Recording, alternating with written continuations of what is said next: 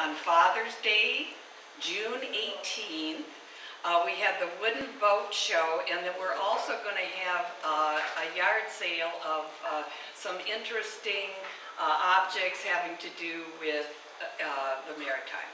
So it's going to be something to aim for. That's Father's Day. Also on August 19th, prepare yourself for the famous Chowder Fest, and that's from 2 to 6. Somebody even asked me about it already today. And we'd like to welcome all members and non-members. We have a lot of new members here. And also anyone who is not a member, you know, it's free if you get a membership to come to the speaker series, and you know, you'd be very welcome. Now to get on to business of the evening, having to do with the gentleman you just saw, Glenn Henning. We're welcoming Glenn back. He's been active with this museum.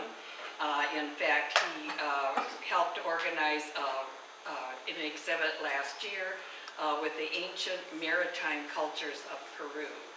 That's one of his areas of specialty. Yeah, but here are some things you don't know about him. And I didn't know about this organization. He's the co-founder of Groundswell Society, and that's a surfing organization that for 20 years has organized fundraising surfing events. And one of them that he organized was even at Scripps Institute of Oceanography. Glenn is the founder of Surfrider Foundation, and I'm sure most of you have heard of that. It is a nonprofit environmental organization, and Glenn has 3 teaching certificates. He taught for 25 years. Recently left that to be an entrepreneur. He has invented a exercise machine that has a patent pending, so we'll probably hear more about that in the future. He lives near here in Oxnard Shores with his, and he says this, his wonderful wife Heidi and their trusty dog Otis. So Glenn, understanding and feeling for the energy of waves and the world's oceans is why he is here tonight. And so he is going to tell us about those mad seas of the great Southern Ocean, which he researched for his epic novel, Waves of Warning. So here is Glenn Henning.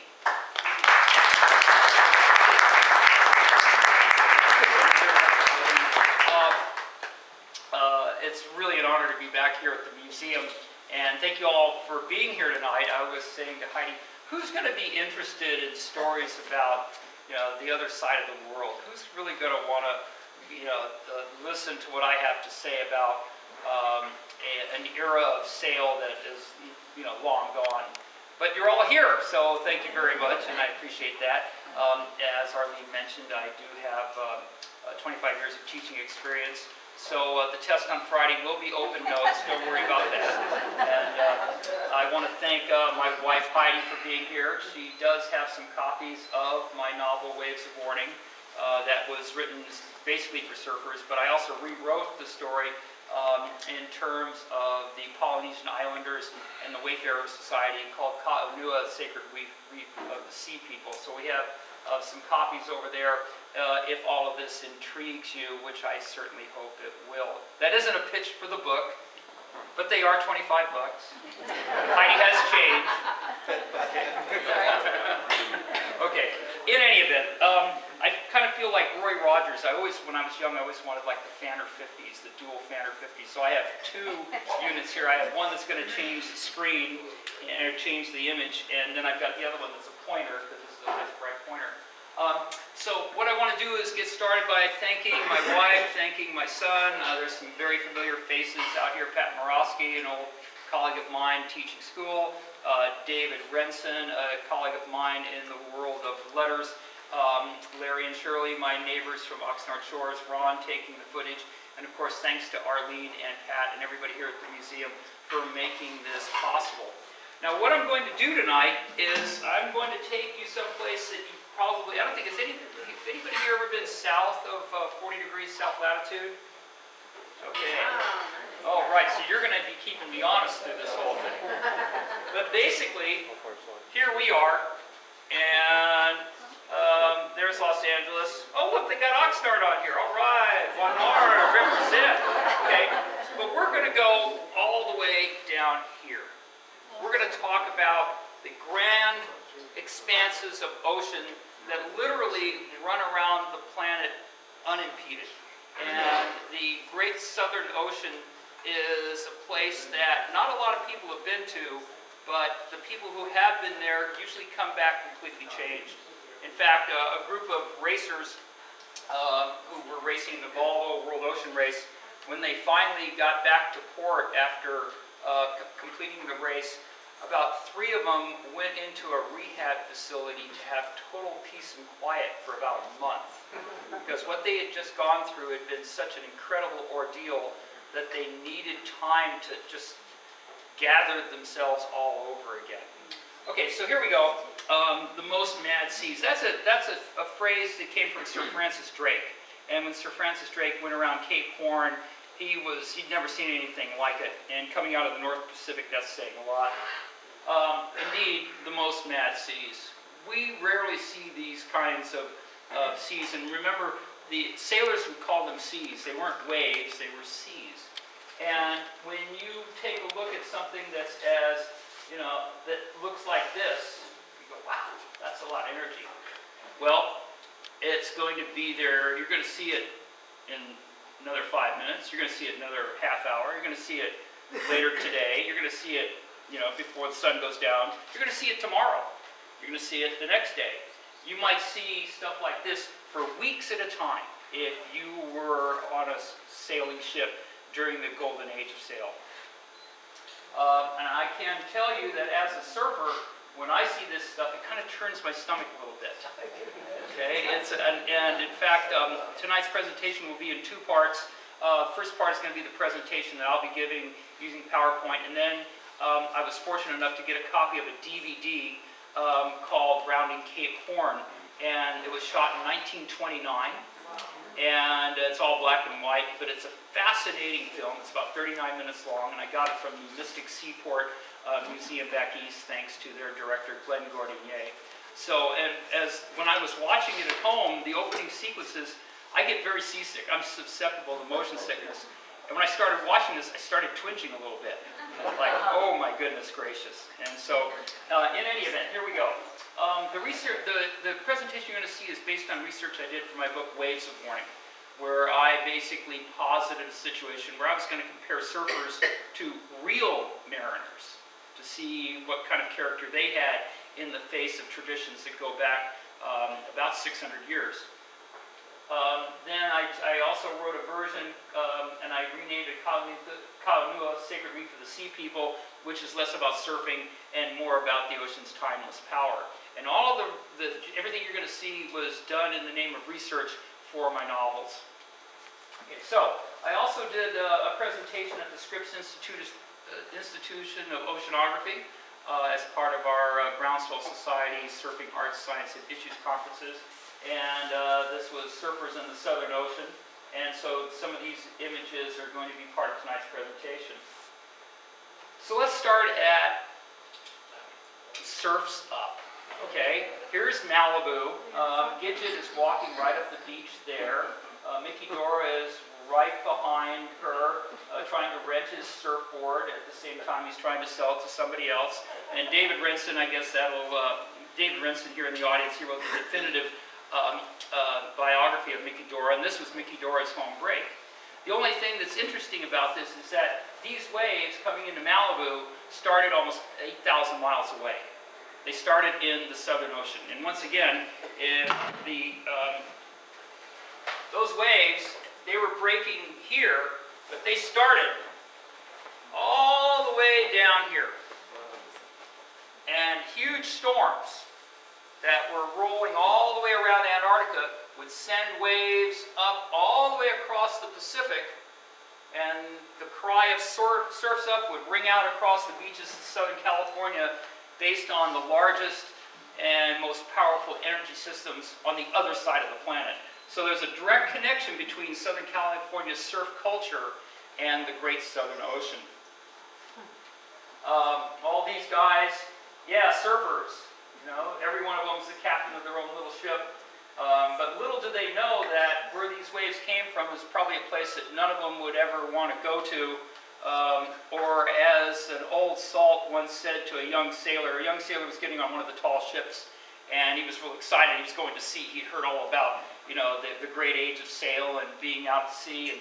And he spied an old salt and introduced himself, and the conversation went on a little bit. And then the young greenhorn said, sir, do you think we'll see the graybeards?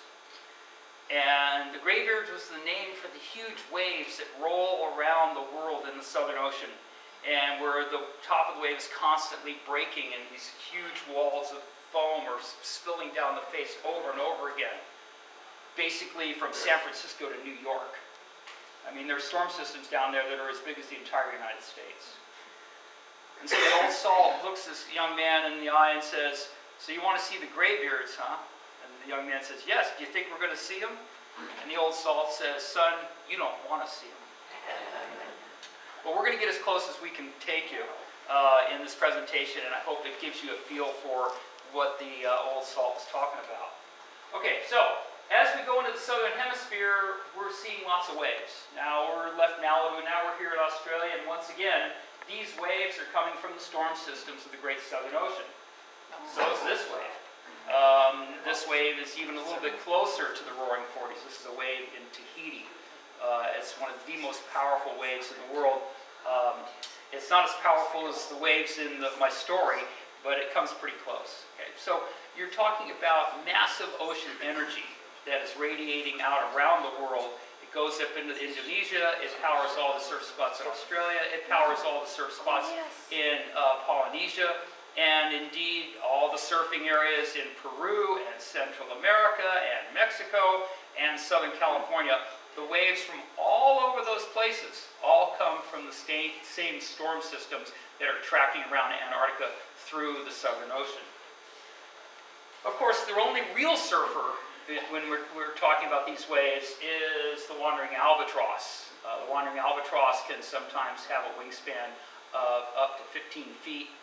It has been known to fly unimpeded for 2 weeks at a time. They'll stay on the wing for 2 weeks at a time, and there's some very interesting tracking information that they've done about just how amazing the wandering albatross is when it comes to riding the updraft coming across swells. Okay, you may have seen pelicans gliding up and down the beach here at Oxnard Shores. I know I've seen many of them, especially when it's flat. The pelicans are getting the good waves. Well, imagine a bird that will fly from here to New York and back and never touch the water. And it'll be foraging, it'll find fish, and it'll be eating, and then it will be holding regurgitated protein in its stomach. It'll go back and feed its young, and we'll talk about where they nest in an upcoming slide. Okay, so back to the Great Southern Ocean. And at the center of the Southern Ocean is Antarctica. And coming down off of Antarctica, you have winds that are called katabatic winds. And those winds actually power up into the storms and actually accelerate storms that are constantly rotating around Antarctica. There's Australia right there. Here's South Africa. And here is the infamous Cape Horn, which we'll get to later in our presentation. Now, why does all this work the way it does? Well, here we are up here in Southern California, and you have winds that blow from west to east, and of course we have storms that come in and they hit us, and we get big waves, and Hawaii gets waves, and then there's waves here, and they go and they hit Europe, and there's big surf in Europe. But if you look down here, you can see that those waves stop by this continent, those waves get stopped by that continent. Down here, nothing stops them. Nothing stops these storms. They just keep going. In fact, going back here, the storms just keep going around and around and around. Nothing ever stops them. And that allows for a natural environment that is truly phenomenal. And there's only one place in the world where it does this, and it's in the Southern Ocean. Okay, so you've probably all seen this picture. And this picture indeed shows 3 of those storms rotating around Antarctica. And it also shows the southern tip of Africa. And we're going to start our little voyage right here on the southern tip of Africa at Cape of Good Hope, which was originally called the Cape of Storms. This is one of the very first maps that showed coming around. This would be the southern tip of South America. And the idea is that Vasco da Gama actually was the first person to come around. As you can see, this map is pretty sketchy. It's got rivers that don't exist, and it's got islands that don't exist. But once again, we've been visiting the Southern Ocean now since da Gama, which would be 1500, about 600 years ago. Okay. Once again, here is an image, and this is one of the chief main nesting grounds of the wandering albatross.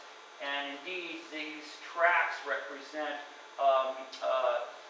foraging tracks that have been identified by putting little tracking units, little GPS units on the back of the birds, and they fly around. And but imagine where they are. Okay, it's cold. It's really cold, and there's storms that are constantly doing this, going all the way around Antarctica. But that's where these birds live. And for surfers to see how they ride waves, it only makes us dream about what really riding waves could be. In fact, in my novel, I actually created a group of guys who were able to design a craft that could ride waves almost the way an albatross was. Okay, and so coming around Africa, this is where something really interesting happens, because these swells are coming this way, but there's a current coming down the east coast of Africa called the Agulhas Current. And the swells come this way, the current comes that way, and it makes the waves extremely steep. Okay? In fact, this particular article was talking about huge waves in the Agulhas Current. This picture is not apocryphal. The waves become so steep that large sailing ships actually don't fit in between the waves. And the waves can be, I think maybe we can kind of take a look out the window. If you can see those palm trees over there. Okay, imagine waves the size, the height of those palm trees. And that's a wave where those palm trees are. Okay, and that wave comes. And then 20 seconds later, another wave that big is coming. And 20 seconds later, another wave. And that's just the standard swell in the Southern Ocean. When those swells bunch up against this current, now you've got a wave that big every 10 seconds, every 15 seconds. It compresses them like an accordion. And it's an extremely dangerous place even to this day. Of course, if you're on an oil tanker, well, you've got gasoline to deliver from the Persian Gulf. And in fact, I wouldn't be surprised if some of us tonight driving over here had some gasoline in our tank that was originally derived from oil that came from a tanker that came around the Agulhas Current, because there is going to be the Persian Gulf, and those tankers come around here, and then they go to Houston, or they go through the Panama Canal. And so in the Agulhas Current, those tankers have to face this kind of stuff. And it's serious business, to be sure. How serious? This is a ship it's an ocean research vessel that was putting out from Port Elizabeth in South Africa. In fact, you may have remembered probably about 6-8 years ago, there was a cruise ship that went out of Port Elizabeth in South Africa and got in trouble in some massive waves. So right away, you're thinking, well, what else is there in the Southern Ocean? Because it's a radical place, and the power there can do stuff like that. Okay? So we just left this area right here. Okay? And now we're going to go around, and we're going to go to, once again, this is the circumpolar west wind drift. The wind is constantly blowing this way, and the storms are constantly going that way. The first person to really explore the Southern Ocean in any detail was Captain Cook. I have a model of Captain Cook's ship, the Endeavour, on my mantle at home. My wife wouldn't let me bring it. But if you could see what and of course, Ed Marple's version of the Endeavor is downstairs. It's a fantastic ship. Mine's a hatchet job compared to his. Of course, he was a former dentist, so he could get everything just perfect. But if you take a look at what Captain Cook did and where he went, okay, off the tip of South Africa, and he was all the way down through here in a sailing ship that was made with a very shallow draft, very round bottom, because it was made for carrying coals from Newcastle around to London, and it was a collier. And so what Captain Cook did, going through the Southern Ocean, is one of the greatest feats of seamanship in all of human history. Here he is from the Pacific. It's just astounding that he did this. You just can't even imagine what he was capable of, and trying to find Antarctica, trying to get down through here. Nobody had ever been there before. He was the first guy to go there, and to see what he saw, and to persevere, and to continue on, and actually make 3 separate voyages, was just an amazing thing. When I was in London many years ago, I made it a point to go see his statue in Hyde Park and have my photograph taken next to it. You know, a surfer. Yeah, Captain Cook. Okay, now there's other people who do go through the Southern Ocean. There are several world ocean races: the Volvo World Ocean Race, the Vendée Ocean Race. They are round the world races, and the only way you can get around the world is to actually sail through the Southern Ocean around Cape of Good Hope, the southern tip of Africa, and of course around Cape Horn. So these guys are going through there. And of course, there's still the odd freighter. Now, you can basically imagine what this is like when you have a following wind and you're going with the wind, or maybe we're going against the wind. I don't know if this is the stern. I guess this must be the bow. So we're going with the wind. But there's just nothing like the Southern Ocean anywhere. Imagine a wind the width of California. Imagine a wind that's as wide as from Los Angeles to San Francisco, that is going to blow continuously all the way to the East Coast. Okay, have you ever flown to the East Coast? It's a long way to the East Coast. Have you ever driven across Texas? It's a long way across Texas. So you're talking about a power that is so expansive, it almost is incomprehensible in some ways. Now, there's other people who go down there just for the fun of it, if you can call this fun. This particular guy, Bernard Moitessier, Bernard was a Frenchman. He liked to do things his way. He did things that nobody could understand, but only Bernard could understand them. Right? He was actually winning one of these solo races going around the world, and he was so far ahead, coming around Cape Horn, he was supposed to take a left turn and go back to Europe and win the race. And he said, you know what? I don't think I want to do that. So he just stayed in the roaring 40s and kept going across all the way past Africa, through the Indian Ocean, past Australia, and back to Tahiti. He just decided, I think civilization does not reward me. I can find what I need here in the ocean. But the thing about this particular image, and this book is thumbed by me, and to understand this man's personality was another thing that I was looking to do in writing my novel. But this is pretty accurate. Wow. That's pretty much what it's like. Okay. And the waves do get that big. And there's not just one wave, but there's another one, and there's another one. And there's waves from here to North Carolina. Okay, one after another. Okay. So, Moitessier, and there he is, you know, communing with the grand powers of nature, as only a Frenchman can. But, you know, you have to really hand it to the guy, because he survived this more than once. Okay, so let's keep going. Now, this is the basic route. Now, we're going to shift gears to, we're going to go back to the age of sail a little bit. And we're going to talk about just what the Roaring 40s, the Furious 50s, and the Screaming 60s did for commerce. Because when England was colonizing Australia, what they would do is they would ship timbers, they would load ships up with timbers and take them all the way down here, and then they would put in Australia, and they would offload the timber, and they would load up with grain, and then they would come back around in this conveyor belt and go back up to England. So this is the primary trade route that first pioneered the waters of the Southern Ocean. And here it is, a little bit more complicated, but running the easting down, that was the phrase they used when you start here in England and you come down and then you just keep going to the east. And that's what powered these tall ships. That's where these tall ships with these clouds of sails really came into their own.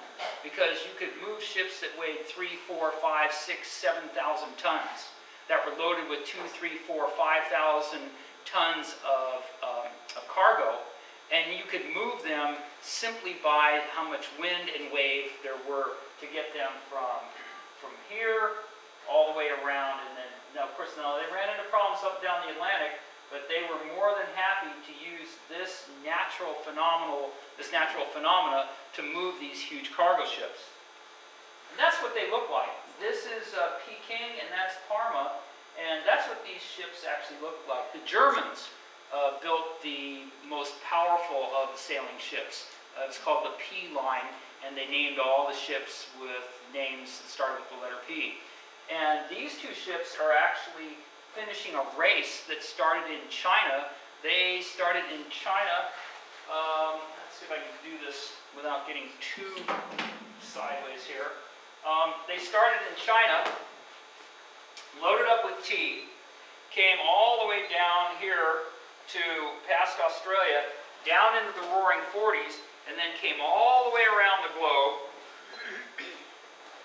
past Cape Horn, and then they came up the Atlantic, and they came right to England. And they actually were racing each other, and they raced each other for almost 12,000 miles, and this is how close they were at the last part of their passage up into the English Channel. But the key about this particular image is that these two ships, this is what they look like. Once again, you can look at the palm trees over there. Well, the masts were maybe 2.5 times the height of those palm trees. Okay. Wow. Oh, and you're shipping out on one of these because you think it's a romantic idea. And then the captain says, "Aloft with you." Up you go. You go. Let's take in the sky sail, right? And you come all the way back down, and the captain says, "I'll put it back up." So you go all the way back up, and you set the sky sails again. People have this romantic image of the golden age of sail. Well, there was nothing romantic about it. These ships were incredibly dangerous places to work, as you'll see in just a minute. They were huge ships. They were really big. Now, this is what's called a breakup yard. And most of those ships, there are probably about, excuse me. When was this built? When were those ships built? They were built in the late 1890 to 1900, and they sailed for about 35 years. And where were they built? They were built in Germany. In Germany, because I didn't know they were great shipbuilders. Well, the Germans actually were very interested in building these huge ships because they needed nitrate for gunpowder for World War I. And the place where you get nitrate is on the coast of Chile and Peru.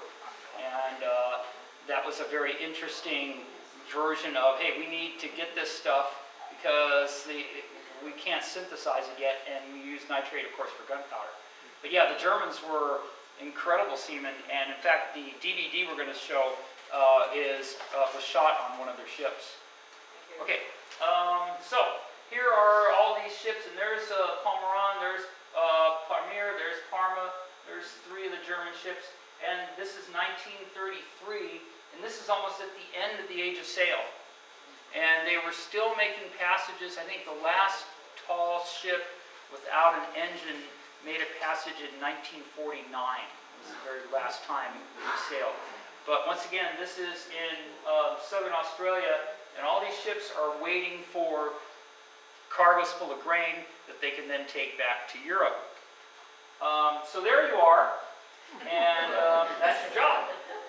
All right? Anybody take a cold shower today? Okay. Well, if you really want to understand this, go take a cold shower. In fact, it's really windy tonight, so make sure when the wind's really blowing, go outside and take a hose and just squirt it all over yourself and just do that for 8 hours. And that, or actually only 4, because it was 4 on and 4 off. But this is one of the things that we have to understand about the great age of sail. I mean, this guy's smiling, but the waves and where he is and how big this ship is and how complicated all this is. And all of this is all in the name of absolute sailing efficiency, and none of it had anything to do with personal safety. Well, maybe some things here and there, but basically these were extremely rough places to work. So aloft you go, and once again, you can see how big this ship is. I think this picture was taken on one of the German ships, but these ships were huge. They were gigantic. The hold, we could put this whole room would fit inside the hold of one of these ships. They used to have problems with the atmosphere in the hold becoming moist, and they had to make sure that when they loaded the nitrate, or they loaded grain, or they loaded any of their other cargo, that the cargo was comparatively dry, because if it started getting wet, then you had a weather underneath that would end up creating a smoldering cargo. And that was a very serious situation. There you go. Get to work, you and your friends, right? And this particular image, we'll see it again later in the presentation. Wow. But here, there's probably more surf on the deck right here than there is over at Oxnard Shores today. So anytime you go across the street, and wow, these waves are kind of powerful. Well, in the Southern Ocean, the waves are so powerful that they would come up on the deck. And once again, when you want to talk about the deck of one of these ships, we're probably, we're pretty much above the water line here, but not that much more. So you can imagine waves coming up over the window here and getting on to the deck. They're amazing places to consider making a living. But once again, a lot of the sailors, this was their life, and for some of them, it was the only life they ever knew. Okay, now we're up on the spar, and we're bringing in sails. And in the DVD you're going to see in a few minutes, you're going to see just what this was like to be up there, because the movie, I was very excited to be able to get a copy of this DVD. I hope it's going to work with our mic system. Thanks, Larry. Thanks, everybody, because we don't quite have a sound system coming out of that. But the idea is that this is very real. This is what these guys did. And sometimes, depending on the weather, you'd have to go up and change sail 2, 3, 4 times during your 4-hour watch. You go below for 4 hours, then you do 4 hours on again. So it was a life unlike any other. Here's a very interesting painting. And once again, we're talking about the first humans to go through the Southern Ocean on a regular basis in the name of commerce, in the name of moving cargo. Nobody was going down there for sport, not until, I think, the first, Moitessier, Dumas, Robin, Knox, Johnston, various people did go just to see if they could do it. But the very first people that were constantly in the Southern Ocean, that were constantly dealing with the power of the Southern Ocean, it was all in the name of commerce on the tall ships. Now, I included this image because this is a very accurate, in many ways, this is a very accurate image of just how big the waves are and just what these ships had to do, especially coming around Cape Horn. Okay, and now these ships are going into the wave. This one's going into the wave. The waves are coming at you. The ship's going that way. And here's another wave. Here's this one. And then there's another one right there. And then there's going to be another one after that. And there's going to be another one after that. It's the surfing term is corduroy to the horizon. And that's what they saw in the Southern Ocean. If you happen to see a passing ship, well, maybe you saw them, maybe you didn't. The sailing life was such that if you saw another ship, it was a very unusual occurrence.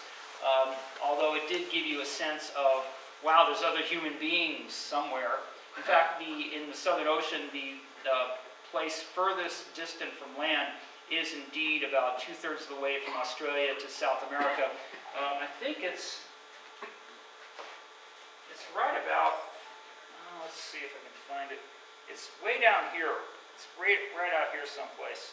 But once again, you know, like, this globe's bigger than I thought. It's down in here. And so you're a long way from land. Well, actually, you're not that far from land. A young sailor was getting a little homesick. He was getting a little seasick.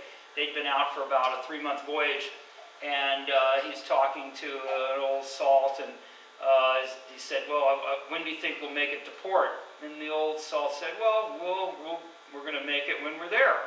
Oh, okay, well, I mean, do you think it's very far away? And he said, well, I don't know, I'm not doing the navigation. And the old salt gets a glint in his eye and says to the young man, but we're not very far from land. And the young sailor says, we're not, we're close to land. And the old salt says, yeah, we're only 2 miles from land. And the youngster says, oh, we're only 2 miles from land?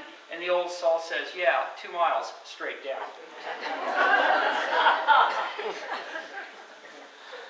Ah, yes. There you are. Next time you're behind your steering wheel, consider what it would take to actually be steering these tall ships. One of the things they used to do, and they don't have an image here, but they would put in really big swells, they would put a sail. They would put a sail up behind the helmsman because they didn't want him looking back. Okay? Didn't want him to see what was right behind him. Okay? There's another story. In fact, I urge all of you, when you've got the time, to spend an afternoon here at the museum's library, where I did a lot of research. One of the interesting stories was that there was a young man at the helm of one of these tall ships, and he stayed at the helm through 2 watches, through his watch and the next watch. And he was supposed to go below, but he couldn't go below because he couldn't leave the wheel. And the reason he couldn't leave the wheel was because he was the only guy on deck, because the previous watch had gotten completely swept off the deck. And he was the only guy on deck for 4 hours. And his watch comes back up, and they said, why are you still here? And he said, well, I couldn't abandon my post. And they said, well, where's everybody else? And he said, they're not here. And an entire half of a crew got swept overboard. And this young man had to stay at the wheel, because had he left his post, she would have broached, and they probably would have gone to a sailor's purgatory, which is actually known as being missing.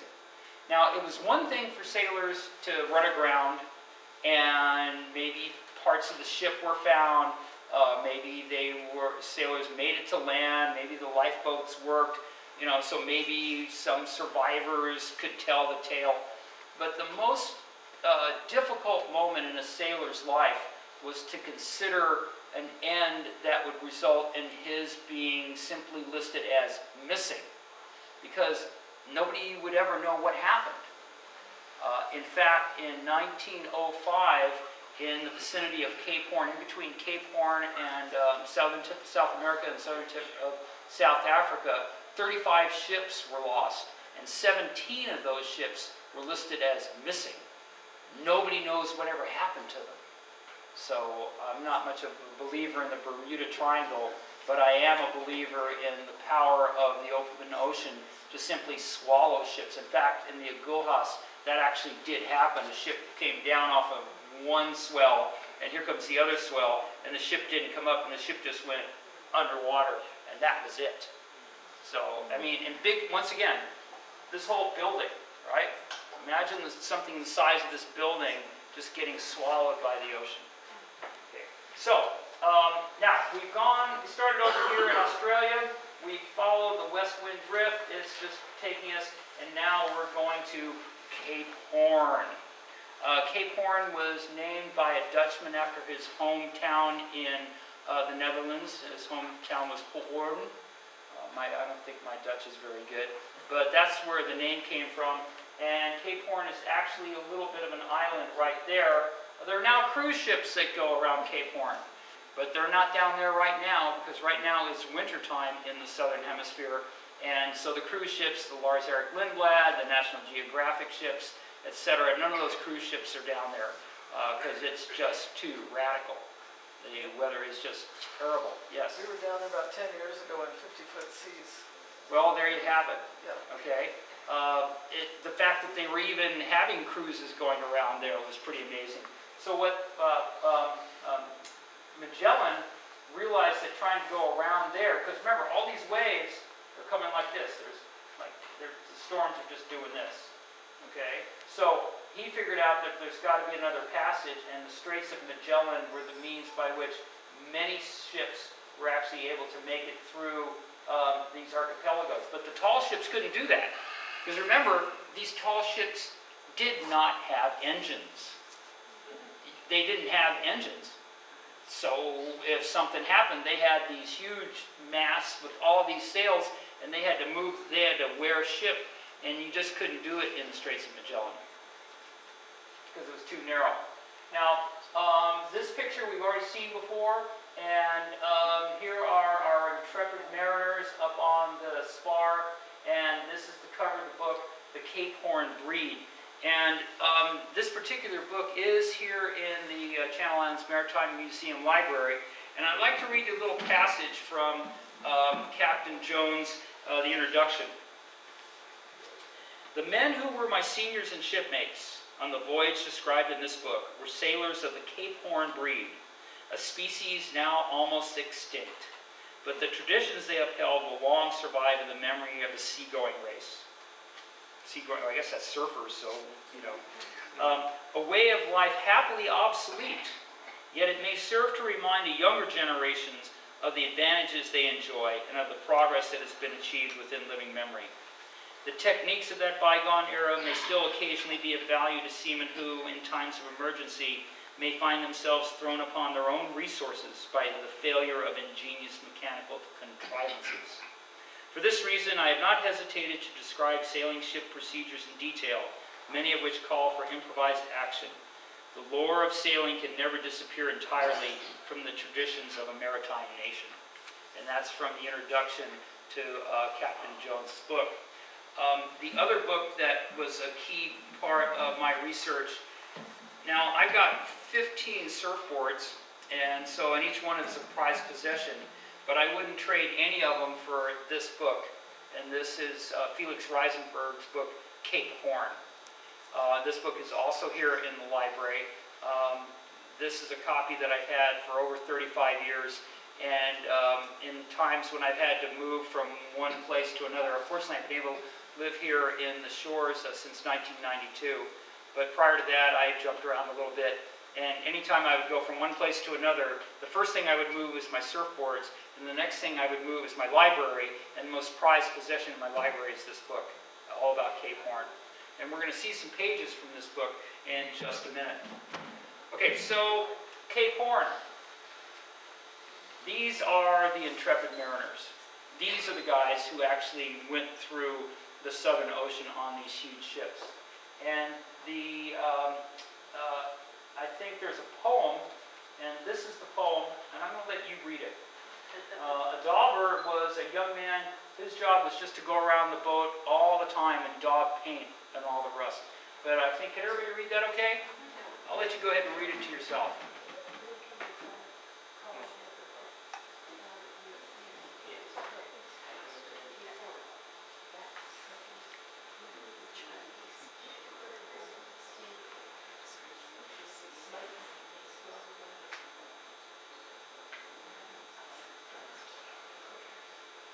And indeed, for some of the sailors, when you're talking about out of the southwest, which is, once again, the storms are coming from the west and going towards the east, came the end of the world.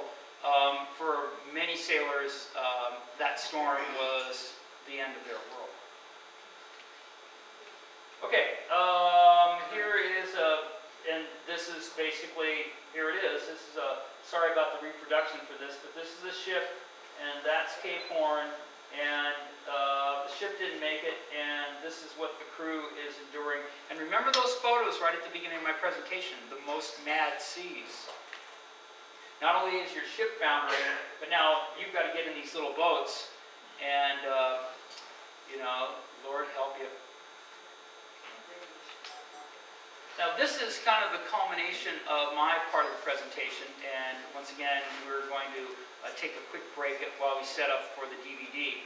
But I wanted to call attention to this particular set of images because it really represents how extreme things are in the Southern Ocean and around Cape Horn. Now here is 50 south in the Atlantic, and here is 50 south in the Pacific, and ships would go around Cape Horn. And the records are going from there around Cape Horn. There's Cape Horn, that little thing right there. Going around there was 9 days. The average passage was 23 days. Well, the Edward Sewell in 1914, to go from 50 south in the Atlantic to 50 south in the Pacific, it took them 67 days. Basically, imagine going from here to San Francisco and back. You go to San Francisco and you come back. You can get there in 9 days, 23 days. But imagine that the winds and the waves and the storms are so powerful that you can't make any progress. In fact, you can start here where you can follow this, and then it blew him down here, and then, oh, they're making some progress, and they're trying to get north. Well, it blew them south. Now it's blowing them back over this way, and they've got to go back, and now it blew them completely backwards. Blew them back to almost where they started. Now they're going to come down through here, they're going to go up there, they're going to go all the way through this, they're going to go get blown back again, and finally they're going to come down here, and they're going to make it up into the Pacific. In fact, here's the log, and this is from the book Cape Horn. And if you ever fancy yourself an armchair adventurer, you want to sit back on a cold, windy night, reading this log word for word will shiver your timbers. Because this is the story of 67 days of, I don't know, there's no words for it. I think Captain Quick, he basically, here he goes, crossed 50 south in the Atlantic. Well, they're right under Cape Horn. Very heavy gale, raining, everything's going okay, looking good. Uh-oh, here comes a gale, another gale all day long. The ship's under sail, heavy gale, very heavy southwest gale. Oh, it lightened up a little bit, but a terrible sea. Well, that's just from March 7th to March 23rd. Let's keep going, okay? Heavy gale, strong, heavy cross sea, heavy gale, terrible gale, 2 men hurt, terrible cross sea, lost an outer jib, terrible heavy sea, same terrible sea. Now remember, that's the whole month of March. The whole month. You're fighting against winds and waves that are pushing you back, pushing you back. It got a little nice. Uh-oh, terrible heavy gale, but we're not done yet. Let's keep going. Oh, now we're going to go for April for 3 weeks. 67 days of this stuff. Yes? Wasn't there ice chunks also that you had to navigate around? Or? That didn't figure into this particular account. There was a certain amount of that to deal with but not in this particular case. So once again, what we're talking about here is cross sea, strong gale, heavy gale, strong gale, very heavy, terrible heavy sea, gale to calm and terrible heavy sea, raining all day. Okay, now they're almost backward. Now they're back east of Cape Horn. They just went around in a big circle. From March 24th to April 16th, all you did was 4 hours on, 4 hours off. It's water's freezing, the wind's howling, the ship's going up and down, the ship's twice as big as this museum, and you're back where you started. Keep going. Heavy snow squalls. The mate got hurt. He lost 2 more fingers. Not just 2 fingers, but he lost 2 more fingers. Okay? Makes 3 this trip. And that's the captain. Okay? The wind was west. Now he has to stand in the mate because the mate is, he gave up. Okay. Now, what is that going to look like? It's going to look like that all day, every day, for 67 days. That's what's going on down at the Southern Ocean. And one of the things that's kind of interesting is, this is April, right? This is all happening in the Southern Ocean right now. Okay, it's real. It's still there. Okay, and the next time there's some big waves across the street coming out of the south, and the swells are pushing up Oxnard shores towards Ventura, those waves come from the Southern Ocean because all that power, all those waves, all that endless expanse of massive energy, it's down there right now. Okay, and then finally, oh, not yet, got a man hurt. There, once again, strong gale, heavy gale, terrible heavy gale. The whole ship's underwater. I mean, he's just the old mate. I mean, yes, you've got 5 inches in her. There's water coming over the deck. Oh, in May, well, we got some fine weather. Well, that's good. Uh-oh, heavy sea. All right, wait a minute, here comes another storm. Okay, and then finally, oh, the bosun has been in bed for 46 days. I think he's afraid to get out. This is the captain's log. This is the way they saw things. This is the way, and it's just an amazing account, as you can see. Finally, we had, well, wait a minute, it's backing off, it's backing off. Oh, good, the first time the ship's decks have been dry for 60 days. Right? Okay, and then finally, they crossed 50 south into the Pacific, and we made it. So if you ever really want to think about the great age of sail, if you ever really want to think about the power of the ocean, if you want to specifically focus on what's one of the heaviest encounters ever, because once again, it's not like surfing big waves where you can get out of the water. It's not like climbing a mountain where you can just go back down. These guys are out there, and they're either going to make it to port or they won't. And so the idea of 67 days, it's one of the all-time feats in the history, in human history, as far as I can tell. Yeah, question? Where was he sailing from and what was his destination? He was sailing from England, and I believe his destination was in, you know, I don't know the answer to that. I could look it up in the book. I don't know exactly what his port of call was. Yes? Is it so that Captain Bligh gave up trying to double the Cape east to west and eventually turned around and sailed east to Tahiti? That might be so. I'm not familiar with that, but that does sound like a reasonable idea. It's like, how do you get to Tahiti? Well, let's just go around the world the other way. It'll be easier. So, good point. It is true. The weather. Okay, so let me go ahead and give you a couple of minutes just to stretch, because now I want to show you a film that was made in 1929 and one of the very last voyages around Cape Horn on a ship that didn't have an engine on one of the tall ships. So let's take a little break. This film's about 39 minutes long, so I welcome you to stay, but I hope you've gotten a feeling so far for Cape Horn